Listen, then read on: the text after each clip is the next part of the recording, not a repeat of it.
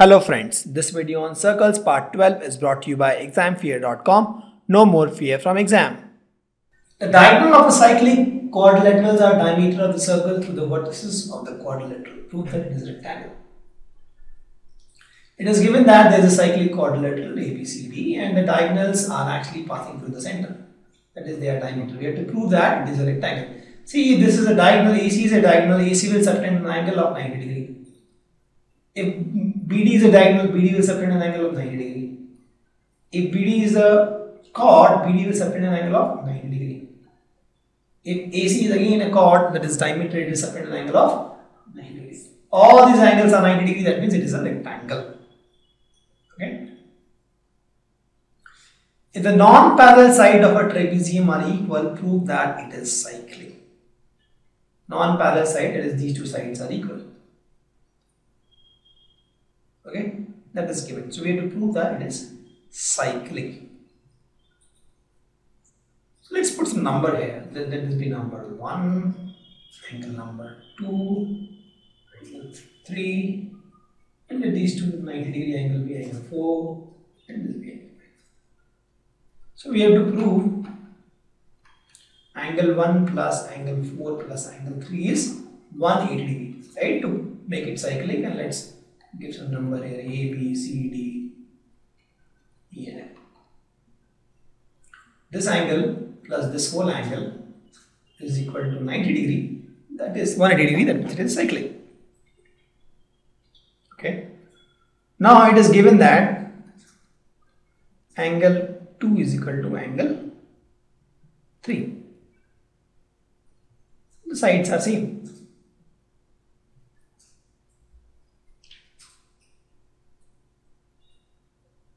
Okay. Now let's say in triangle ADE, angle 1 plus angle 2 plus angle 5 is what? 180 degree. Angles are property. So instead of angle 2 I can say angle 3. Angle 5 I can say angle 4 because angle 5 and 4 are same.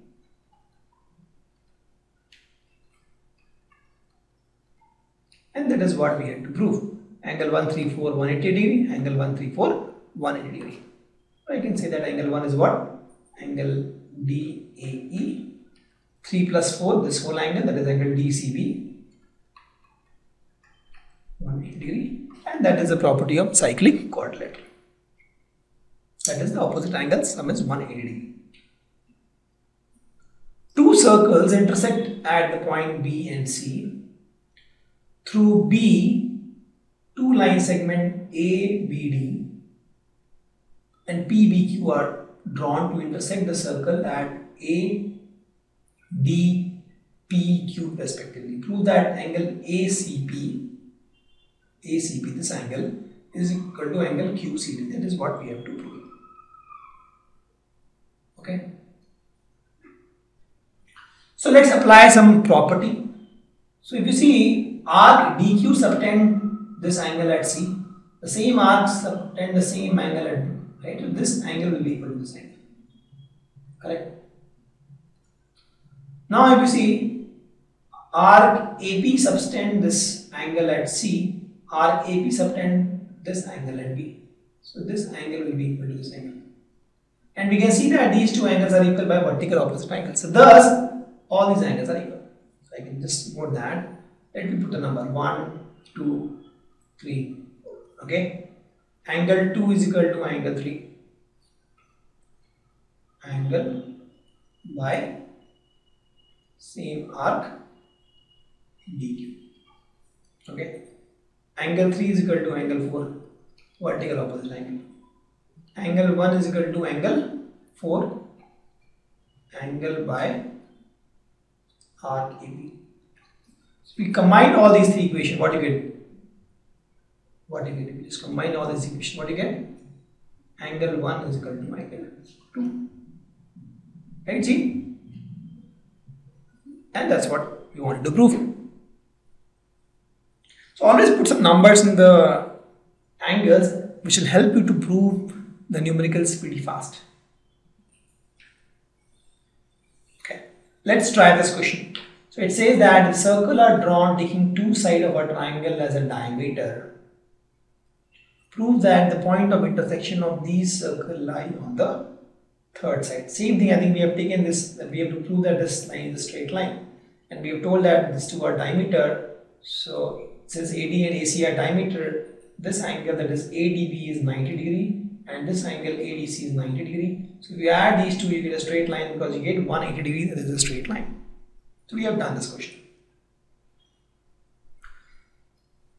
ABC and ADC are two right triangles with common hypotenuse AC. So AC is the common hypotenuse, and with this common hypotenuse you get here, or let's say ABCD like this, AB, okay, this way. So ABC and ADC are two right triangles with a common hypotenuse AC. These two are right triangles.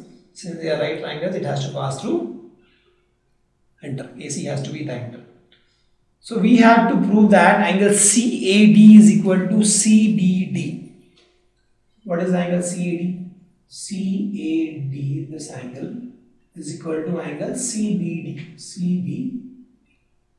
These two angles, the same we have to prove. Now if you see, just by looking you can say that, I mean these two angles are, see it is not given, it is a part of circle, but it is given that this angle is 90 and this angle is 90, right? So angle D plus angle A is what? 90 plus 90, that is 180. That means ABCD is cyclic. If ABCD is cyclic, they are lying in a circle. They are lying in a circle, I can say that both this angle which we are talking about, DAC and DBC, are being subtended by the same chord CD. Therefore, angle CAD and angle CBD are equal. Why? Angles subtended by same chord. So the catch of this question is, it is given that there are two right triangles. That means we have to prove first that it is cyclic. Once we prove it is cyclic, then we can apply this logic. So we have to prove that the cyclic parallelogram is a rectangle. It's given that the cyclic parallelogram, and let this be 1, 2, 3, 4. Since it is cyclic, angle 1 plus angle 3 is what? 180 degree. Since it is cyclic. Since it is a parallelogram, angle 1 is equal to angle 3. Opposite sides of a parallelogram are equal. Compare these two equations, angle 1 plus angle 3, that is angle 1 plus angle 1 is equal to 180 degree, or angle 1 is equal to 90 degree. Similarly, angle 3 is also equal to 90 degree. Similarly, we can apply the same logic for angle 2 and angle 4. So we'll see that angle 2 and angle 4 will also be 90 degree. Thus, all the four angles, angle 1, angle 2, angle 3, angle 4 are 90 degree, and thus it is a rectangle. Let's do a quick recap. Circle is nothing but collection of all points in the plane which are equidistant from a fixed point, and that point is called center. Equal chords of the circle subtend equal angle at the center. If the angles subtended by two chords of a circle at the center are equal, then the chords are also equal. You have seen that. The perpendicular from the center of a circle to the chord will bisect the chord. And the converse is also true, that is the line drawn from the center to the circle, if it bisects the chord, then it is perpendicular to the chord. There is only one circle that we can draw from three non-collinear points. Equal chords of a circle are equidistant from the center, and the reverse is also true. Chords equidistant from the center are equal. If two arcs of the circle are congruent, then their corresponding chords are equal, and converse is also true, that is if the two chords are equal, then the corresponding minor arc and the major arc, they are also congruent.